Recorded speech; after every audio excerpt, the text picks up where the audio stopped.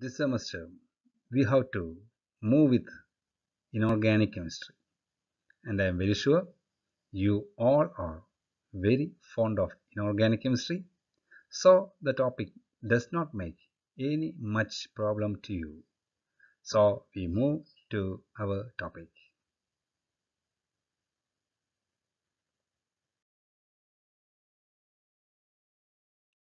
So our topic is coordination chemistry, an interesting topic in inorganic chemistry.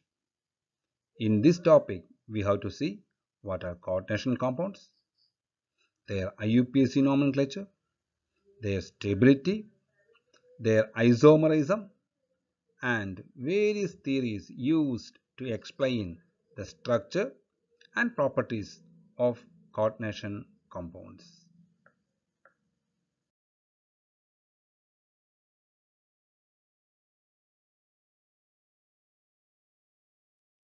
What are coordination compounds? Coordination compounds are a class of compounds in which the central metal atom or ion is coordinated by chemical bonds with non-metal atoms or group of non-metal atoms, and they are called ligands. That means for a coordination compound there should be a central metal atom or ion, and this central metal atom or ion should be bonded to a large number of oppositely charged ions or neutral molecules. They are called ligands. And these ligands are bonded to the central metal ion or atom through coordinate bond. And we know in a coordinate bond, the electron donor atom will be donating a pair of electron to an acceptor atom. Hence we can say the central metal atom, which is electron deficient, act as a Lewis acid. So they are electron acceptors. Now what are ligands? Ligands are donating pair of electrons to the central metal atom. Hence we can say ligands are Lewis bases. So a Lewis base having electron pairs or acting as electron pair donors donate pair of electron to the central metal atom. Hence a coordinate bond is established. That means we could say in any coordination compound there should be a donor atom called ligands or a group of donor atoms called ligands, and there always should be a central metal atom to accept the pair of electron and hence to form a coordinate bond.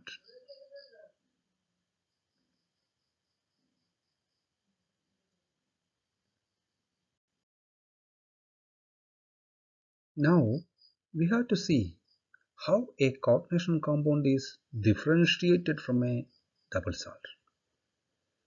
We know in a coordination compound the constituent particles are central metal atom or ion and ligands. Once a coordination compound is formed, it neither shows the property of the central metal ion nor the chemical property of the ligands. That means the coordination compound retains its identity in solution as well as in their solid state. But if I take a double salt, that double salt will decompose into the constituent ions in the particular solution phase or when dissolved in a particular solvent. Now see, that difference is the main difference between coordination compound and double salt. So coordination compounds retain their identity in solid state as well as in dissolved state, while double salt could not retain its identity. See, I am taking an example here, more salt. In more salt, I have iron, sulfate ion and ammonia molecule. If I dissolve this more salt in water, it shows the property of Fe2 plus ion, ammonium ion and sulfate ion.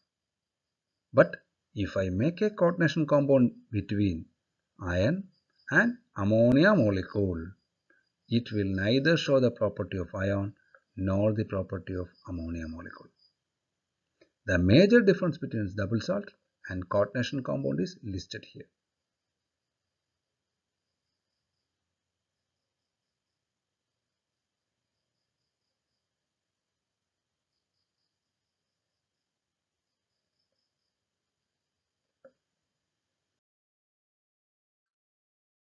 Now we could see how a coordination compound should be represented. As I told you, for any coordination compound, there should be a central metal atom surrounded by a large number of ligands.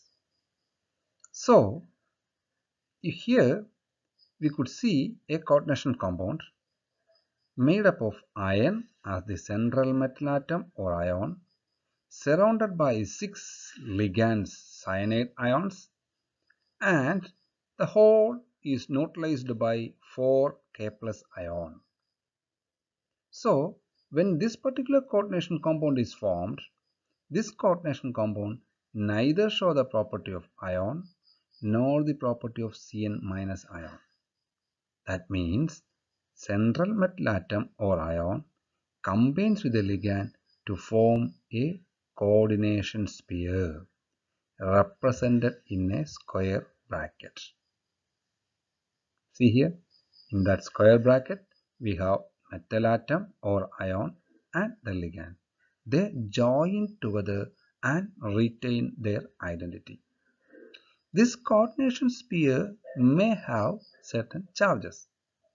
That charge is neutralized by these positive ions K plus ion. Hence, this whole complex or coordination compound is neutral. That means for any coordination compound, there must be a coordination sphere, and that coordination sphere contains a central metal atom or ion and ligands. If the coordination sphere is having charges, it has to be neutralized by another sphere called ionization sphere, and this ionization sphere should be negative ions or positive ions. Now see here, the central metal atom ion is surrounded by 6 Cn. Hence, the coordination number in this coordination compound is 6. So we could define coordination number is defined as the number of ligands surrounding the central metal atom or ion in a coordination sphere or coordination compound.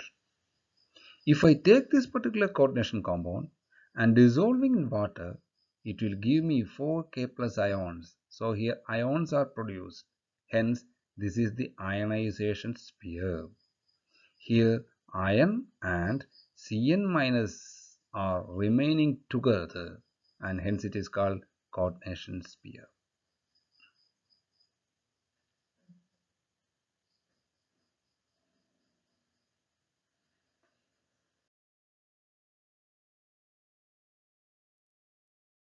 See, this is the central metal atom and these are the 6 ligands. The ligands are joined to the central metal atom through coordinate bond.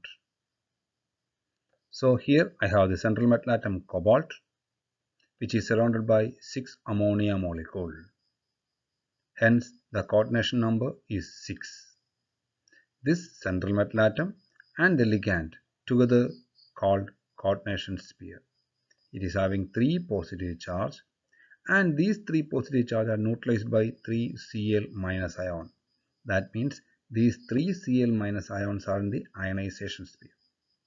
Always the coordination sphere is represented by this square bracket. See here, chromium NH3 6 times. Chromium is the central metal atom. Ammonia molecule is the ligand. 6 ammonia molecules are there. Hence the coordination number is 6. And Cl3 or 3 Cl minus ions are present in the ionization sphere. The coordination sphere is represented by square bracket, and the ionization sphere is represented outside the coordination sphere.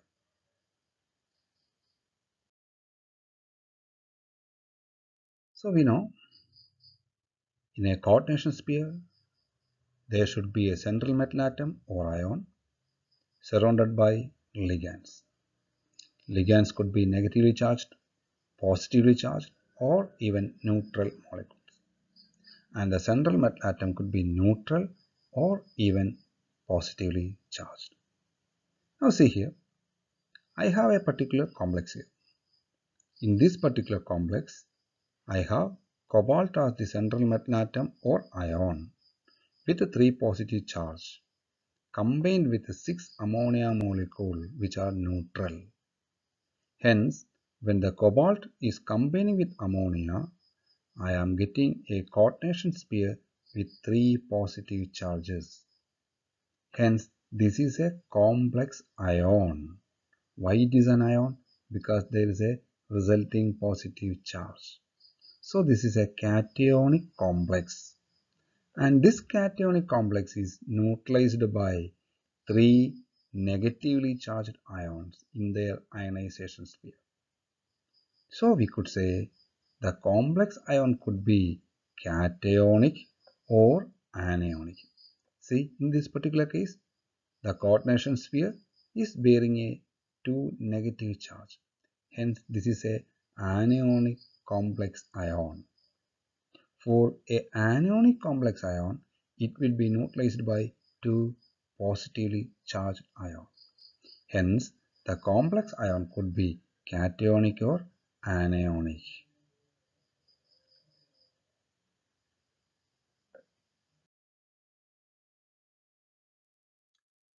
Now see, we are classifying the coordination compounds or complex compounds as cationic complex, neutral complex, anionic complex, and both cationic and anionic complex. In cationic complex, the central metal atom is chromium bonded with 4 water molecule and the coordination sphere is having a 3 positive charge. Hence it is a cationic complex and this 3 positive charge is neutralized by 3 Cl minus ion. Now move here. This is an anionic complex. Platinum bonded with the 6 chloride ion and the coordination sphere bears a 2 minus charge. Hence it is an anionic complex and this 2 minus charge is neutralized by 2 K plus ions. Now see here, this is a neutral complex. Pt4 plus is neutralized by 4 Cl minus ion and this whole belong to a coordination sphere and hence this is an example for a neutral complex compound. And finally we have, this is a coordination compound in which the cationic part is neutralized by a anionic part. That means both the coordination spheres are positive and negatively charged. Hence they get neutralized to form a coordination compound.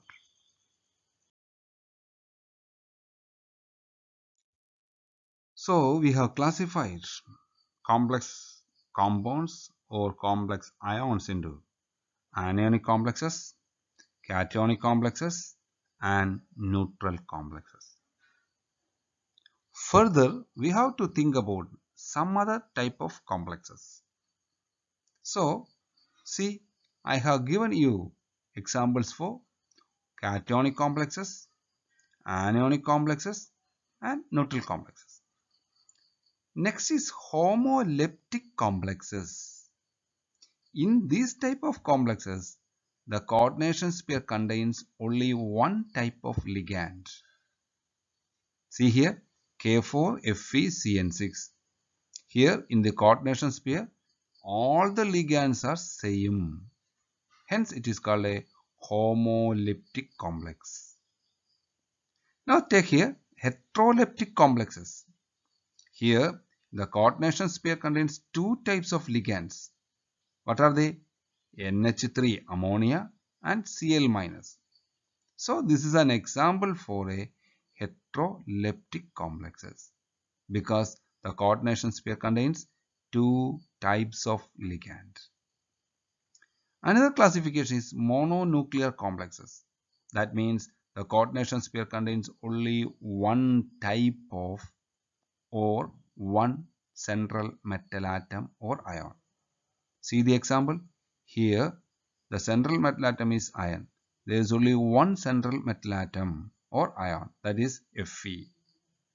But in case of polynuclear complexes, the coordination sphere should contain two or more metal atom or metal ion.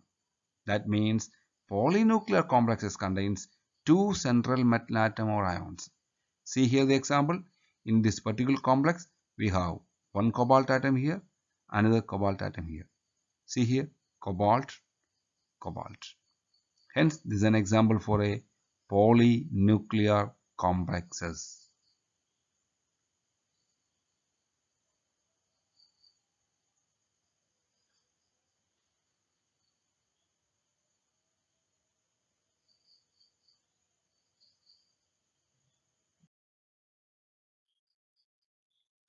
We have seen what are coordination compounds, what is the difference between coordination compound and double salt, what are complex ions, what are different types of complex ions.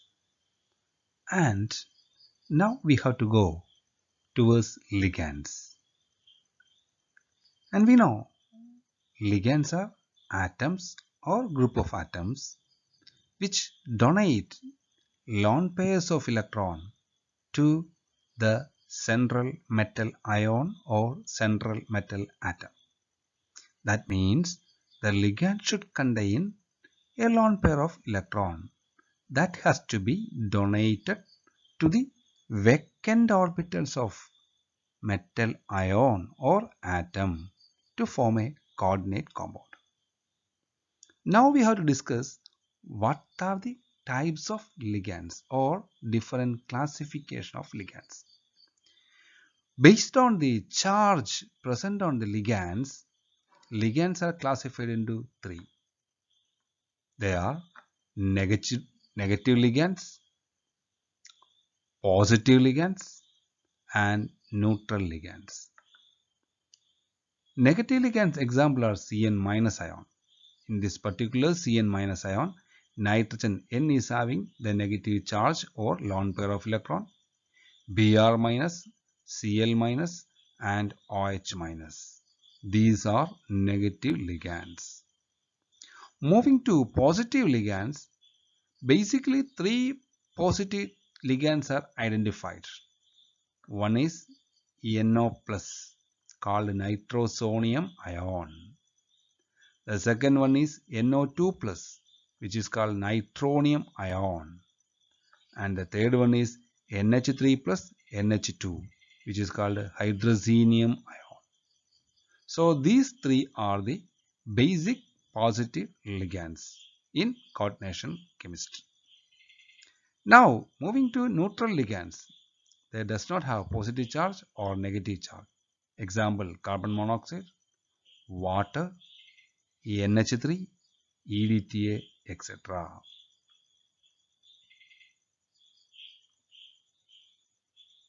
Now, second type of classification is based on the number of donor atom present in the ligand. If the ligand contains only one donor atom, then it is called a unidentate ligand. Example, you take NH3. In this NH3 molecule, the nitrogen atom is the donor atom which contains a lone pair of electron. So in NH3 there is only one donor atom, that is the nitrogen atom. Hence NH3 is an example for a unidentate ligand. If the ligand contains two donor atoms, it is a bidentate ligand. Example, ethylene diamine. You see here, this is the structure of ethylene diamine. And in ethylene diamine, NH2, CH2, CH2, NH2.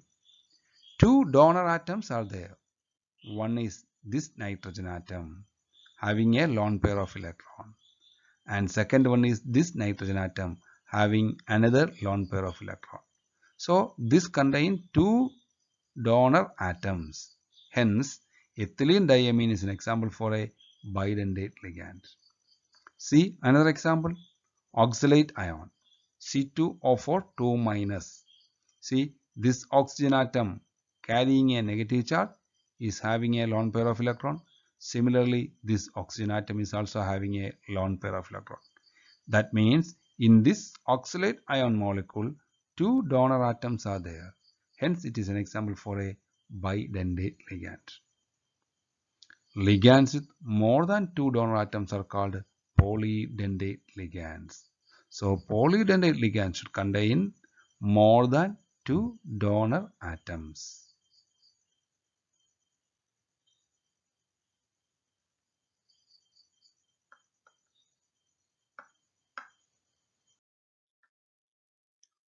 Polydentate ligands are again classified into tridentate ligands, tetradentate ligands, pentadentate ligands, and hexadentate ligands. If the ligand is having three donor atoms, it is an example for a tridentate ligand. The best example is diethylene triamine, which contains three donor atoms. Now, tetradentate ligands. Tetradentate ligands should contain four donor atoms. Example is triethylene tetraamine. And pentadentate ligands are ligands which should or must contain five donor atoms. Example is ethylene diamine triacetic acid. If the ligand contains six donor atoms, it is called a hexadentate ligand. The best example for a hexadentate ligand is ethylene diamine tetraacetic acid, abbreviated as EDTA. Now see the structure of EDTA. Ethylene diamine tetraacetic acid. That means this is the basic compound ethylene diamine. 1, 2, 3, 4. 4 acetic acid groups are attached. What are the donor atoms here? One nitrogen atom, second nitrogen atom, two donor atom. This is the third donor atom. This is the fourth donor atom. This is the fifth and this is the sixth donor atom. So, two nitrogen atom and four oxygen atom comprise the hexadenticity of ethylene diamine tetraacetic acid. So, exam point of view, this is an important question. Give an example for hexadentate ligand. EDTA is an example for hexadentate ligand. Or the density of EDTA is dash. The density of EDTA is 6.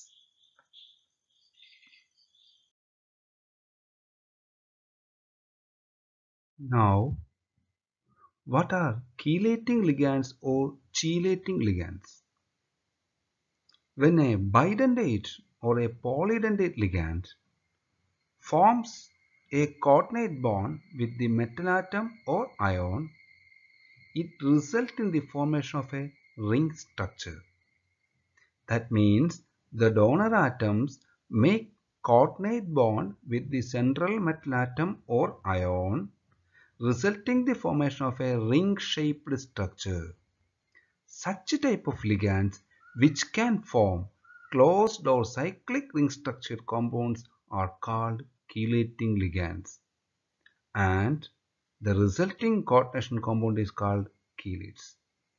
Now see here, when we are taking the example ethylene diamine is having two donor atom, two nitrogen atom.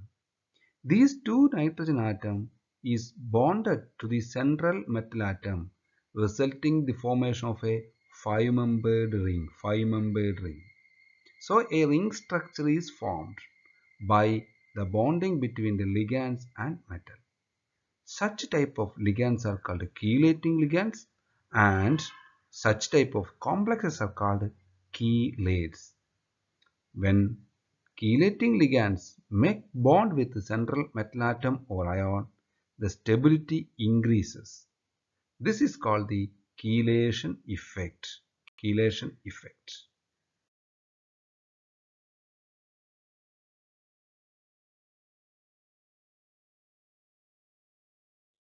Another group of ligands are called amphidentate ligands. Amphidentate ligands have two donor atoms, but it coordinates to the central metal atom through only one donor atom. That means the ligand consists of two donor atoms and appears as a bidentate ligand. But during bond formation with the central metal atom or ion, it do in such a way that only one atom makes the bond with the central metal atom. Such type of ligands are called amphidentate ligands. Now see here example. I have the example. First one is NO2. NO2 minus is an amphidentate ligand because it have two donor atoms, nitrogen and oxygen. But when it combines with the metal, either oxygen or nitrogen makes bond with the central metal atom. That means simultaneously nitrogen and oxygen does not make coordinate bond. Another example is SCN minus. In case of SCN minus, sulfur and nitrogen are donor atoms, but only one can be linked to the metal at a time, either sulfur or nitrogen. Another example is Cn minus, cyanide ion. Here two donor atoms are there, carbon and nitrogen, but only one can be linked with the metal, either carbon or nitrogen. Such type of ligands which coordinate to the central metal atom only by an atom, even though it contains more than one donor atom, are called amphidentate ligands.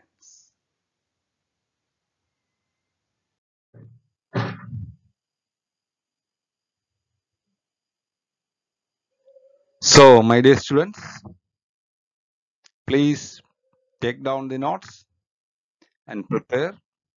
This semester will go very fast, and by April end, you may have the examination of semester 6.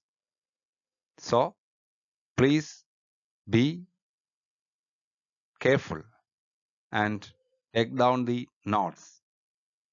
So we meet again on next Thursday.